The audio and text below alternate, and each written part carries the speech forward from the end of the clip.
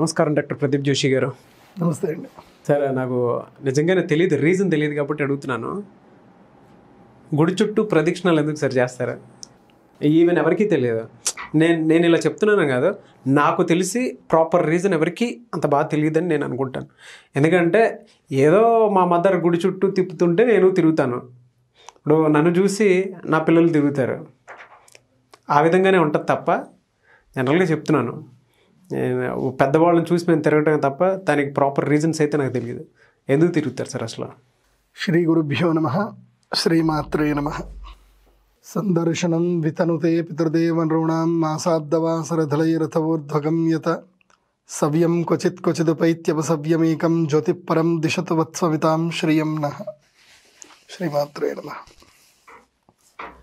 మీరు అడిగేటువంటి ప్రశ్న చూడ్డానికి సిల్లి ప్రశ్నగానే ఉంటుంది, కానీ అందులో తవ్వుతే పెద్ద విజ్ఞానమే ఉంటుంది. మీరు అడిగే ప్రతి ప్రశ్న అట్లాగే ఉంటుంది. ఏదో అడుగుతారు, సార్ కంకణం ఎందుకు కట్టుకోవాలి సార్ అంటారు. దాంతో పెద్ద సబ్జెక్టే వచ్చింది. ఇప్పుడు ప్రదక్షిణ ఎందుకు చేయాలి అనేది ఈ విషయాన్ని కనుక ఎవరైనా తెలుసుకుంటే ఇంకా ప్రతి దేవస్థానానికి పోయినప్పుడల్లా ప్రదక్షిణ చేసే ప్రతిసారి మన ఇద్దరు కన్వర్సేషన్ గ్యారంటీగా గుర్తు చేసుకుంటారు వారు. అంటే ఆ ఫీల్ అనేది వస్తుంది, నిజంగా నేను ఇంత శక్తిని గెయిన్ చేయబోతున్నానా అన్న తత్వం వస్తుంది.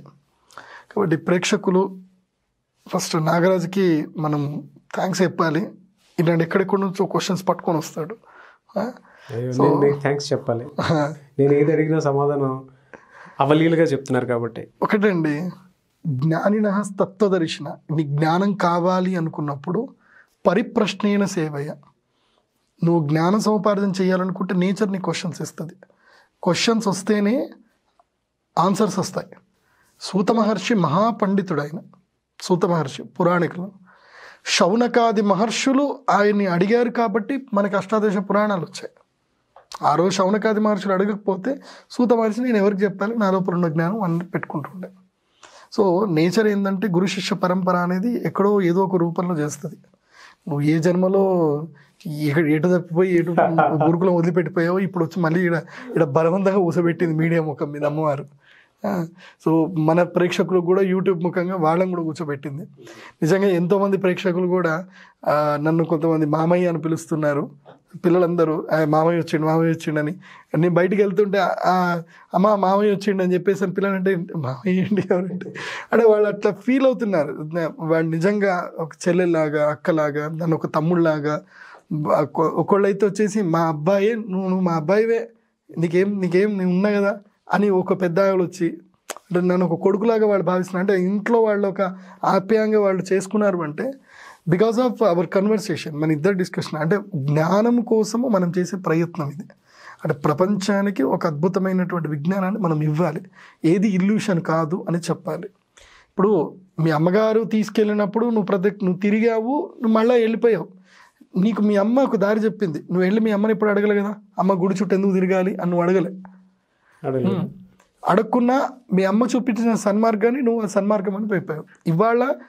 ఇవాళ తెలుసుకోవాలి. ఎందుకోసం అంటే ధర్మం పైన కూడా వివక్ష ఏర్పడుతుంది. సనాతన ధర్మం మీద వివక్ష ఏర్పడుతుంది. ఇవన్నీ ఫూలిష్ పనులు అని అంటున్నారు. కొంతమంది అయితే ఏంటంటే గుళ్ళో ప్రదక్షిణ చేసే వంకతోటి పొద్దున్నే ఎట్లాగూ దేవుడు పుణ్యానికి పుణ్యం వస్తుంది, పోయి దేవుడి దగ్గరికి వెళ్ళిపోయి పొద్దున పూట స్నానం చేసుకొని గుడి చుట్టూ ఒక 11 రౌండ్లు కొడితే వాకింగ్ అయిపోతుంది, దేవుడికి పుణ్యానికి పుణ్యం వస్తుంది అని అలా పోయే వాళ్ళు కూడా ఉన్నారు. ఉంటే కంపల్సరీ మీరు అక్కడ కామెంట్లో పెట్టాడు, ఎస్ మా వాడు ఉన్నాడు అని పెట్టాడు. ఉన్నారు, ఇప్పటికి ఉన్నారు. ఎందుకోసం అంటే మా ఫ్రెండ్ ఒకడు ఉన్నాడు.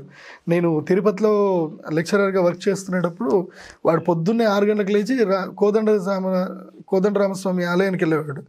వెళ్ళి కోదండరామస్వామి ఆలయం చుట్టూ ప్రదక్షిణ చేసి వచ్చేవాడు. ఏంటంటే ఏముంది భయ్య, ఎట్లా మనం వాకింగ్ చేయాలి, ఇదేదో రాముడి గుడి దగ్గర పుణ్యం వాకింగ్ అవుతాయని. ఇలాంటి పుణ్యము పురుషార్థం రెండు ఆలోచించే వాళ్ళు ఉంటారు. ఇక కంటెంట్కి వస్తే విజ్ఞానపరమైనటువంటిది, అదేవిధంగా శాస్త్రీయపరమైన కంటెంట్ మనం ఎప్పుడు రెండు డిస్కస్ చేస్తాం. ప్రదక్షిణం, అంటే శ్రేష్టమైనటువంటి దక్షిణము. అంటే దక్షిణాభిముఖంగా ప్రయాణం చేస్తాం. ప్రదక్షిణ ఎప్పుడు చేస్తామంటే ఏదైనా ఒక దేవస్థానము తూర్పుకి అభిముఖంగానే ఉంటాయి. మోస్ట్లీ 100% దేవస్థానాలు తూర్పు వైపే ఉంటాయి. ఏవి పురాతన దేవస్థానం తూర్పు వైపుగా ఉన్నప్పుడు ఆ దేవస్థానంకి ఎడమ వైపు, దీన్ని దక్షిణ భాగము అంటారు. అంటే ఎడమ చేతిని దక్షిణ హస్తము, కుడి చేతిని వామహస్తము అంటారు. మనకి ఇక్కడ జగదేకులతో సుందరులు చెప్తారు, నరుడా నీ వామహస్తము ఇలా ఇవ్వవా, అంటే నీ ఎడమ చేతి నాకు ఇవ్వవా అని చెప్పేసి, నీ దక్షిణ హస్తముతో నా వామహస్తమును పరిగ్రహించగా ఆ అంగుళీయకము అనేసరికి ఉంటుందిగా. అంటే మన సంస్కృతంలో నేర్పించారు, ఇప్పుడు మనకి తెలుస్తుంది. దక్షిణ భాగంలో నుంచి వెళ్ళి పూర్తిగా ఒక రౌండ్ కొట్టి ఎక్కడైనా నందీశ్వరుడు ఉండొచ్చు, ఏదైనా సరే ఒక వాహనం, గరుత్మంతుడి యొక్క వాహనం, గరుడు వాహనం, దానికి ప్రదక్షిణగా వెళ్ళాలి. మధ్యలోకి వెళ్ళకూడదు. భగవంతుడికి గరుడ స్తంభానికి మధ్యలో ప్రదక్షిణ చేయడానికి ఉండదు. ఆ ప్రదక్షిణ చేసేయడంలో వివరణ ఏంటి అంటే కనుక, దక్షిణ భాగము యమస్థానము. ఎప్పుడైతే కనుక నువ్వు దక్షిణ భాగంలో నుంచి ప్రదక్షిణ చేస్తూ వెళుతున్నప్పుడు మొట్టమొదటి ఎవరి దగ్గరికి వెళుతున్నావు నువ్వు? ఆగ్నేయ భాగము. తూర్పులో నుంచి అటు ఎడమవైపు ఆగ్నేయ భాగం. అగ్నిశుద్ధి. దేన్నైనా శుద్ధి చేయాలంటే అగ్ని మాత్రమే శ్రేష్టమైంది. ఈ ప్రపంచంలో శుద్ధి అనేది ఏదైనా ఉంది అంటే అది అగ్ని వల్లనే శుద్ధి జరుగుతుంది. నీకు శరీరంలో కూడా జఠరాగ్ని వల్లనే శుద్ధి జరుగుతుంది, శరీర శుద్ధి. కాబట్టి ఆగ్నేయ భాగంలోకి నువ్వు ఎంటర్ అవ్వగానే నువ్వు శుద్ధుడు అవుతావు. తర్వాత ధర్మ భాగంలోకి వెళ్తావు, ప్రాయశ్చిత్తాన్ని కోరుకుంటావు. యమధర్మరాజు దగ్గర ప్రాయశ్చిత్తాన్ని కోరుకొని అక్కడి నుంచి వెళతావు. తర్వాత నైరుతి దిగ్భాగంలో నీ యొక్క దుష్ప్రవర్తనను మొత్తం కూడా అక్కడ వదిలేయాలి. నీ యొక్క మనసులో ఉన్న కీడు ఆలోచనలు, చెడు ఆలోచనలు కూడా ఇప్పుడు వెళ్ళిపోతావు. అంటే మొదలు శుద్ధి అవుతావు. రెండవ భాగంలో యమధర్మరాజు దగ్గర న్యాయ పరివర్తనగా ఉంటాను అని ఆలోచన చేస్తావు. మూడవ చేట నీలో ఉన్నటువంటి దురాలోచనలన్నీ కూడా నైరుతి భాగంలో వదిలేస్తావు. నాలుగవ భాగంలోకి వచ్చేసరికి వరుణస్థానం అత్యంత ఉత్కృష్టమైనటువంటి స్థానం అది. అంటే జలశుద్ధి జరగడం, భాండశుద్ధి, జలశుద్ధి. అగ్ని ద్వారా శుద్ధి జరుగుతుంది, తర్వాత జలశుద్ధి జరుగుతుంది. తర్వాత వాయు స్థానం ద్వారా అక్కడ కూడా మనకి శుద్ధి. పంచభూతాత్మకమని తెలుసుకుంటున్నాం. అగ్ని, తర్వాత జలము, వాయువు అయిపోయింది. తర్వాత సోమస్థానం అంటే కుబేర స్థానము. నీకు అక్కడ ఐశ్వర్యవంతం, అంటే నీ యొక్క బ్రీత్ని నువ్వు కంట్రోల్ చేసుకోవాలి. వాయు స్థానం ఏంటి? నువ్వు ఎప్పుడైతే ప్రాణాయామం చేస్తావో, ఎప్పుడైతే ప్రాణాన్ని నువ్వు సంయోనం చేసుకుంటావో అప్పుడు కుబేర స్థానం. అప్పుడు నీకు ఇహలోకంలో సౌఖ్యం లభిస్తుంది. తర్వాత వచ్చేది ఈశాన స్థానం, మోక్షప్రాప్తి. అంటే ఇంద్రస్థానం నుంచి, అంటే నువ్వు హుందాగా గడపాలి. ఇంద్రస్థానం అంటే ఏంటంటే ఎప్పుడు కూడా తల ఎత్తుకొని హుందాగా నిన్ను నువ్వు నమ్మకముతో స్థైర్యంగా నువ్వు ఉండడము ఇంద్రస్థానము. అక్కడి నుంచి నువ్వు ఆగ్నేయ స్థానంకి వెళ్తే అగ్నిశుద్ధి జరగడం. అగ్నిశుద్ధికి ఇంకొక అర్థం కూడా ఉంది. ఏంటిది అంటే నీ యొక్క ఆహార నియమాలు సరిగ్గా పాటించు, నీ జఠరాగ్నిని ఎల్లప్పుడూ కూడా మండించు అనేది మనకు అక్కడ అర్థమవుతుంది. ఆగ్నేయ భాగంలో జఠరాగ్ని మండడం అంటే అర్థం ఏంటి? నీ డైజెస్టివ్ సిస్టమ్ సరిగ్గా ఉంచుకో. అన్ని అనారోగ్యాలకు కారణం డైజెస్టివ్. నీకు డైజెషన్ సరిగ్గా లేకపోతే కథం, అనారోగ్యం స్టార్ట్ అయినట్టే. నీకు డైజెషన్ ఎప్పుడు బాగుంటుంది అని అంటే నువ్వు సరైన ఆహారం తీసుకొని దాన్ని సరిగ్గా నువ్వు జఠరాగ్నిని మెయింటైన్ చేసినప్పుడే ఉంటుంది. ఆహారం కూడా ఎలా తినాలి అని తెలుసా? దానికి సపరేట్గా ఒక ఎపిసోడ్ మనం డిస్కస్ చేయవచ్చు. ఆహారం తినేటప్పుడు కూడా మనం తినేటువంటి కడుపు 100 భాగం అనుకుంటే కనుక 50% మాత్రమే మనం అన్నం తినాలి, 50% మాత్రమే ఘన పదార్థాలు, మిగతా 25% జల పదార్థాలు ఉండాలి, మిగతా 25% వాయువుకి వదిలేయాలి, స్పేస్ వదలాలి. అంటే కడుపు నిండా తినకూడదు అనేది శాస్త్రం, హఠయోగ ప్రదీపగా చెప్తుంది. సో అగ్ని భాగంలోకి వెళ్ళిన తర్వాత నువ్వు యమధర్మరాజు స్థానంకి వెళ్తావు. యమధర్మరాజు న్యాయ నిర్ణేత. నీ ధర్మాలు, నీ ధర్మాధర్మ విచక్షణ చెప్తాడు. అక్కడ నువ్వు డెడికేటెడ్గా యమధర్మరాజు చెప్తావు, స్వామి నేను ఏమైనా తప్పులు చేసి ఉంటే నన్ను క్షమించు స్వామి అని ఆ యమధర్మరాజుని ప్రార్థన చేసుకొని, మృత్యుదేవత మనకి నిజమైన మిత్రుడు ఎవరు తెలుసా? నువ్వు వద్దన్నా వచ్చి నేను తీసుకెళ్లేవాడు ఎవడు? మృత్యువే కదా. నువ్వు వద్దన్నా వస్తాడు, నువ్వు రమ్మన్నా రాడు. ఒక్కొక్కసారి ఆయనకి ఎప్పుడు కావాలో అప్పుడు వస్తాడు, తీసుకొని వెళ్ళిపోతాడు. మనకి పుట్టడానికి చావడానికి తోడుండేది మిగతా అంతా ఆయన్నే. మధ్యలో ఈ 100 ఏళ్ళు మిగతా అంతా తోడుండేది ఎవరంటే యమధర్మరాజే. అందుకోసమే మిత్రుడు ఆయన. మృత్యుం మిత్రవత్ పశ్యేత్ అని ఆదిశంకరాచార్యులు చెప్పారు. అందుకోసమనే. సో అక్కడ మనం ఏంటంటే మన యొక్క పాప పంక్తిని వాటిని మనం డెడికేటెడ్గా ఆయనకి సరెండర్ చేసుకోవడం. సో ప్రతి ఒక్క వ్యక్తిలోనూ కూడా దేవస్థానంలో ఇంకోటి గుర్తుంచు. నేను మా నాన్నగారిని అడిగాను, నేను నాన్న దేవుడు అంటే ఇంత గొప్పవాడు కదా, దేవతలే గొప్పవాళ్ళు కదా, అలాంటిది దేవస్థానంలో కూడా నైరుతి భాగంలో రాక్షసులకు స్థానం ఏంటి అని అడిగాను నేను.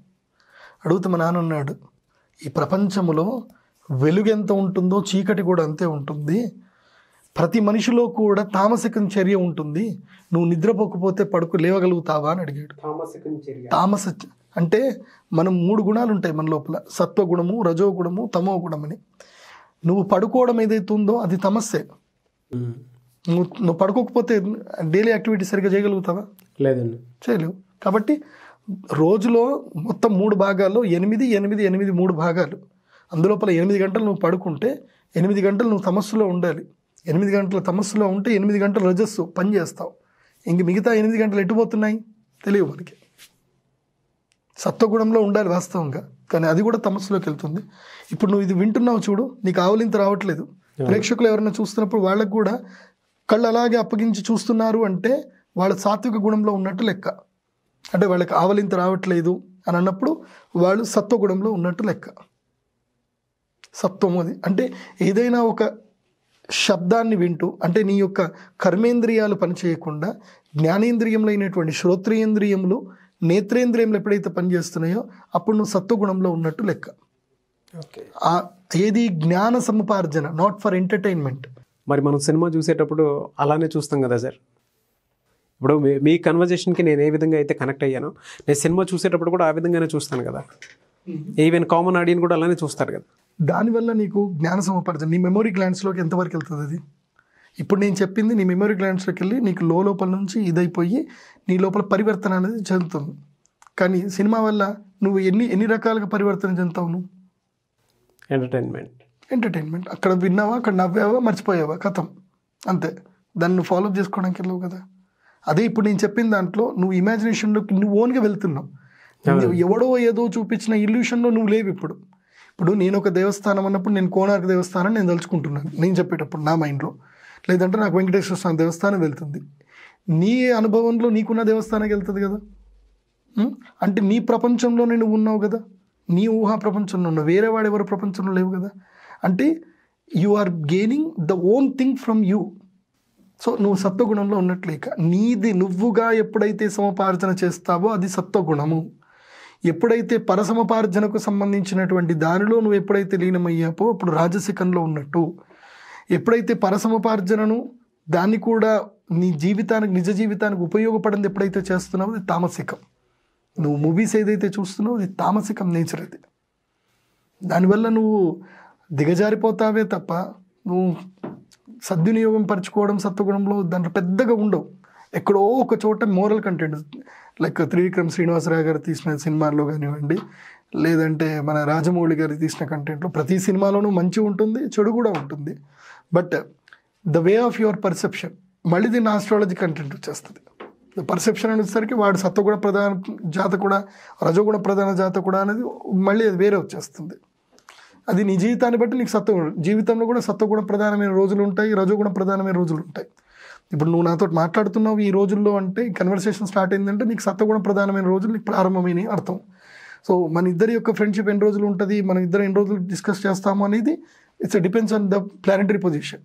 ఏమో నాగరాజుకి పొలిటికల్ ఇంటర్వ్యూస్ ఎక్కువైపోయి రేపు రాజకీయంలో వెళ్ళిపోయి రేపు నాగరాజే ఏదన్నా పొలిటికల్ లీడర్ అయిపోవచ్చు, మిమ్మల్ని కూడా లాక్కెళ్తాలేండి. సో ఇలా ఉంటుంది.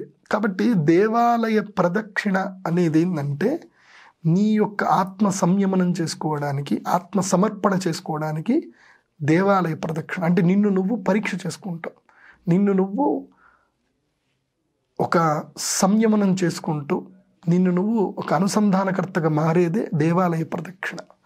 ఇది ఎప్పటిదాకా నేను ఆధ్యాత్మిక కోణంలో చెప్పాను. మరి విజ్ఞానపర కోణంలో మనం ఆలోచించాలంటే దేవాలయము అనేది ఎట్లాంటిదంటే ఒక ఆర, అక్కడ వేసేటువంటి డోమ్ కానివ్వండి ఏదైనా సరే దాని చుట్టూ ఒక ఆర అనేది క్రియేట్ అవుతుంది. ఆ యంత్రము ద్వారా పూజ చేసిన ద్వారా, శ్రీచక్ర యంత్రం ఎలా ఉంటుంది మనం చూసాం కదా. సో రౌండ్గా ఉంటుంది, దాంట్లో త్రికోణాలు ఉంటాయి, త్రికోణ షట్కోణాలు ఉంటాయి. ఆరా ఎప్పుడైనా సరే ఎలక్ట్రాన్స్ ఎలా పాస్ అవుతాయి, సర్కిల్గానే పాస్ అవుతాయి ఎలక్ట్రాన్స్. వేవ్స్ ఎప్పుడైనా సరే, వేవ్స్ ఎప్పుడైతే ఎలక్ట్రాన్స్ సర్కిల్లో తిరుగుతున్నాయో ఎక్కడ తిరుగుతాయి? ముఖ్యంగా దేవస్థాన పరిధిలో. ఆ లోపల ఉండేటువంటి యంత్రము, ఆ పైన ఉండేటువంటి డోము, దాని యొక్క రౌండ్ ద సర్కిల్లో ఆ యొక్క యంత్రానికి సంబంధించిన ఆరా ఉంటుంది. నువ్వు ఆ ఆరాని గ్రాప్ చేసుకోవాలంటే నువ్వు కూడా ద రౌండ్ సర్కిల్లో నువ్వు తిరగాలి. ఇవి సవ్య ప్రదక్షిణము అంటారు.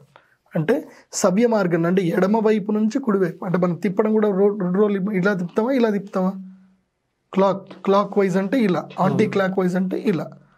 ఓకే, ఎందుకు గడియారం ఇలాగే తిరగొచ్చు కదా, ఇలాగే కనిపెట్టవచ్చు కదా, ఇలాగే ఎందుకు కనిపెట్టారు గడియారం?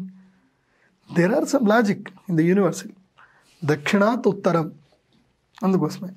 సో ఆ ప్రదక్షిణ చేయటం వల్ల ఇప్పుడు ఫ్యాన్ తిరుగుతూ ఉంటుంది, ఎనర్జీ ఎక్కువ ఫ్లో అవుతుంది. ఎప్పుడు అవుతుంది?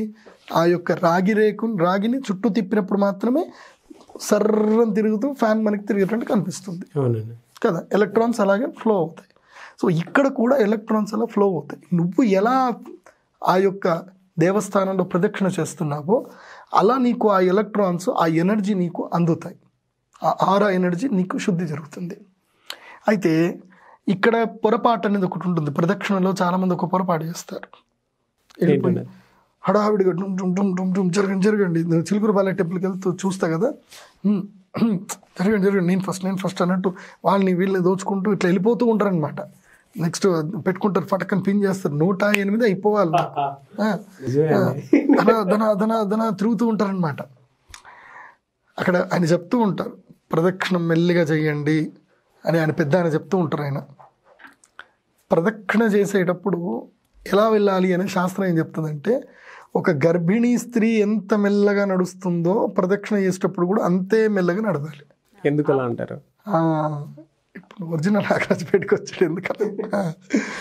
ఎందుకలా అంటే, నువ్వు ఎంత నిదానంగా నీ యొక్క ప్రయాణాన్ని గడుపుతూ ఉంటే అంతగా నీ ఆలోచనలు నిన్ను డిస్క్రిమినేట్ చేస్తూ ఉంటాయి. చలేవాతే చలే చిత్తం నిశ్చలే నిశ్చలం భవేత్. అంటే నీ వాయువు ఎలాగైతే గనక వేగంగా వెళుతుంది. ఇప్పుడు నీ కోపం వచ్చింది అనుకో, నీ బ్రీత్ ఒకసారి చూసుకో ఎట్లా ఉంటుంది అని పోతూ ఉంటుంది. కోపం వచ్చినప్పుడు నీ ఆలోచనలు వచ్చినప్పుడు నువ్వు ఒకసారి నీ బ్రీత్ని చెక్ చేసుకో, ఫాస్ట్గా ఉంటుంది. నీ ఆలోచన ఎలా ఉంటుంది, నీ బ్రీత్ ఎలా ఉంటుంది, నీ ఆలోచన ఎలా ఉంటుంది, నీ breath equal to the thoughts. చిత్తము వాయువు అంటే ఉచ్ఛ్వాస నిశ్వాస స్థితి, చిత్తము రెండు కూడా అట్లాగే ఉంటాయి. నీ మనస్సు నీ కంట్రోల్లోకి వస్తేనే, అంటే నీ సర్వేంద్రియాల్లో, నీ పంచజ్ఞానేంద్రియాల్లో నీకు కీలకమైంది మనస్సు. మనస్సు అనేది ఏంటంటే గుర్రం లాంటిది. ఎట్లా మన గుర్రపు బండికి 5 గుర్రాలు ఏవైతే ఉంటాయో ఆ 5 గుర్రాలు మన పంచ జ్ఞానేంద్రియాలు, కళ్ళు, చెవులు, ముక్కు, ఈ యొక్క గ్రాణము, ఇవన్నీ కూడా శ్రోత్రం, చక్షు, స్పర్శనం, రసనం, ఘ్రాణమేవచ 5. ఆ 5 నీ కంట్రోల్లోకి ఎప్పుడు వస్తాయి? నీ మనస్సు ఎప్పుడైతే నీ కంట్రోల్లో ఉంటుందో అప్పుడు నీకు అవి 5 కంట్రోల్లోకి వస్తాయి. మనస్సు అనేది ఏంటంటే లగాం లాగా. నాగరాజు అనే వ్యక్తి ఎవరు అంటే జస్ట్ కూర్చున్న వ్యక్తి అంతే. ఇది రథంలో కూర్చున్న వ్యక్తి అర్జునుడిలాగా. కృష్ణుడు బుద్ధి, నీ బుద్ధి అనేది కృష్ణుడు లాంటి. ఇప్పుడు నువ్వు గుడికి వెళ్ళావు అంటే మీ అమ్మ చెప్పింది, అరే పోరా గుడికి పోయి ప్రదక్షిణ చేసిరా అని మీ అమ్మగారు అన్నారు అంటే అది బుద్ధి వింటుందా, మనసు వింటుందా? అది బుద్ధి వింటుంది. సో నువ్వు బుద్ధి ద్వారా వెళ్ళినప్పుడు నీ మనస్సు ఆలోచనలు వస్తుంటాయి. ఇవాళ షూటింగ్ ఉంది, ఇవాళ ఎవరిదో షూటింగ్ చేయాలి, అరే నువ్వు రెగ్యులర్ తెలకపల్లి రవి గారు షూటింగ్ చేస్తావు అనమాట. ఆయన అంటే బాగా అభిమానం. తెలకపల్లి రవి గారు షూటింగ్ ఉంది, ఇప్పుడు ఆయన ఏం క్వశ్చన్ అడగాలి, నీ మైండ్ ఎటో ఉంటుంది, నీ అడుగులు మాత్రం ఇక్కడ పోతూ ఉంటాయి. ఎప్పుడైతే నువ్వు మెల్లిగా నడుస్తూ ఉంటావో అప్పుడు నీ కాన్సన్ట్రేషన్ నీ అడుగుల మీద పడుతుంది. ఎప్పుడైతే నీ అడుగుల మీద నీ కాన్సన్ట్రేషన్ పడిందో ఆటోమేటిక్గా నీ మనస్సు నీ అధీనంలోకి వచ్చేస్తుంది, నీ ఆలోచనలు ఎక్కడ తిరగవు ఇంకా. సో మెల్లిగా నడవడం వెనుక అంత ఆంతర్యం ఉంది. నువ్వు ఎప్పుడైతే అప్పుడు నీ బ్రీత్ని కంట్రోల్ చేస్తావు, బ్రీత్ హోల్డ్ అవుతుంది. అప్పుడు బ్రీత్ హోల్డ్ వల్ల ఆటోమేటిక్గా నీ శరీరంలో కుండలిని అవేకన్ మెల్లిగా స్టార్ట్ అవుతుంది. ఇమ్మీడియట్లీ కుండలిని అవేకన్ అవ్వదు, కాకపోతే ఏంటంటే నీ బ్రీత్ ప్యాటర్న్ స్లో అవ్వడం వల్ల. బికాస్ ఒక మనిషి చనిపోయాడు అంటే అర్థం ఏంటిది? శ్వాస ఆగిపోయిందని అర్థమా, లేకపోతే రోజులు గడిచిపోయాయని అర్థమా? శ్వాస ఆగిపోతేనే మనిషి చనిపోయినట్లు లెక్క. సో ఉచ్ఛ్వాస నిశ్వాసాలు మేము ఆయుర్దాయము, మేము ఉచ్ఛ్వాస నిశ్వాసాలతోటే క్యాలిక్యులేషన్ చేస్తాం. ఒక మనిషి రోజుకి ఎన్ని ఉచ్ఛ్వాస నిశ్వాసాలు తీస్తాడు తెలుసా? ఇది చూసే మీకన్నా తెలుసా? నాకు తెలియదండి, టు బి ఆనెస్ట్. ఒక ఆరోగ్యకరమైనటువంటి వ్యక్తి ప్రతి నిమిషానికి 15 ఉచ్ఛ్వాస నిశ్వాసాలు తీస్తాడు. 15 ఉచ్ఛ్వాస నిశ్వాసాలు తీస్తే నిమిషానికి 15 అయితే కనుక గంటకెంత? 900. గంటకు 900 అయితే కనుక 24 గంటలకు 21,600. 360 degrees ఇంటూ 360 ఎంత అవుతుంది? 21,600. 360 డిగ్రీలు ప్రతిరోజు భూమి తన చుట్టూ తాను తిరిగేటువంటిది కూడా వృత్తాంతము 21,600 డిగ్రీలు తిరుగుతాడు ఆయన. 360 degrees. అది కాకుండా మనకి డిగ్రీస్ కూడా క్యాలిక్యులేషన్ వేసుకున్న అదే వస్తుంది. 360 ఇంటూ 30 degrees వేస్తే 21,600 వస్తుంది. సో భూమి యొక్క పరివర్తన నీ యొక్క ఉచ్ఛ్వాస నిశ్వాస స్థితి. అందుకోసమే జ్యోతిష్ శాస్త్రంలో చెప్తారు, ఆయుర్ హరతి భాస్కర, ఉదయించే సూర్యుడు నీ ఆయుష్ను హరిస్తున్నాడు అని అంటారు. సో మన ప్రదక్షిణలో ఇంత విజ్ఞానం ఉంది. ఊరికే చెప్పలే పెద్దవాళ్ళు ప్రదక్షిణ చెయ్యరా అని చెప్పి.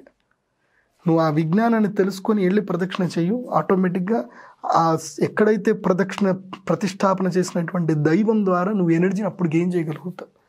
హడావిడిగా పోయి ఆ కోరికలు కోరుకొని ఈ కోరికలు కోరుకొని తిరిగితే నీకు ఆధ్యాత్మిక చింతన ఎక్కడొస్తుంది?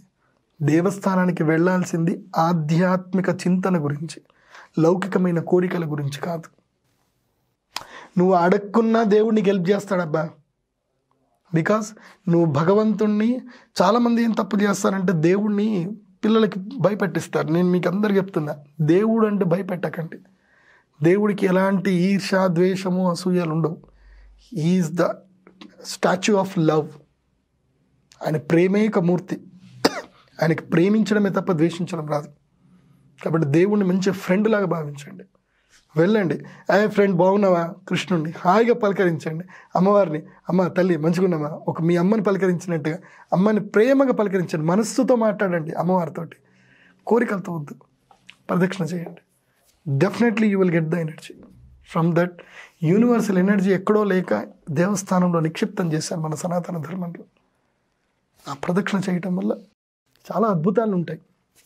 అవి మనకి ఫిజికల్గా మనకు తెలియకపోవచ్చు, బట్ ఫిజియోలాజికల్ ఫంక్షన్లో మాత్రం మార్పులు వస్తాయి, గ్యారంటీ. చాలా బాగా చెప్పారండి నిజంగా.